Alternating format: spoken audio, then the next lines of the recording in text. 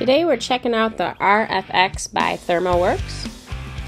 We have the 2-probe starter kit, which came with lots of goodies in here. We had 2 probes, the RFX gateway, a bunch of probe rings, and the chargers, and everything to get you started.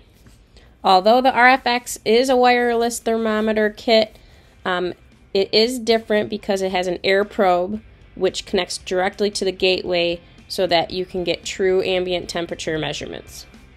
The probes themselves sit in a magnetic base. They are rechargeable. They come with rechargeable batteries.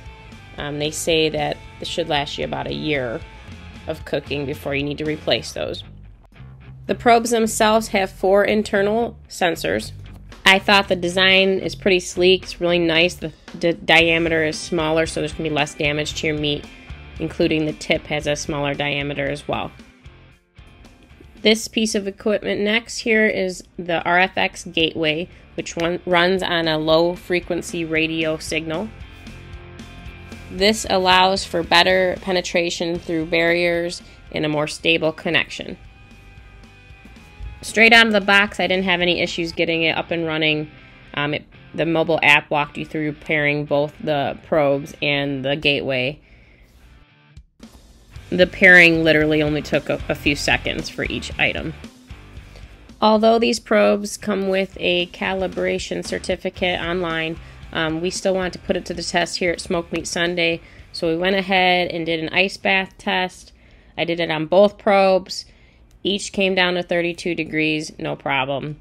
The readings took about 15 seconds for that.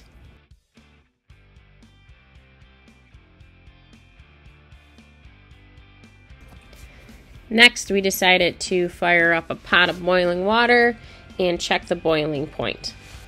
I'm here in Michigan, and ours said that it should be about 210 degrees for our elevation, and it was spot on. The mobile app itself will display the gateway in both your probes, or it can accommodate up to 50 probes through the gateway. So it will display all that information. I didn't think personally that there was too many bells and whistles with this app as compared to some of the others we have been testing lately. You will be able to see a graph which will show you your internal sensors, temperatures, but there's not really any predictive cooking in this one. You can't pre-select your temperatures that you want.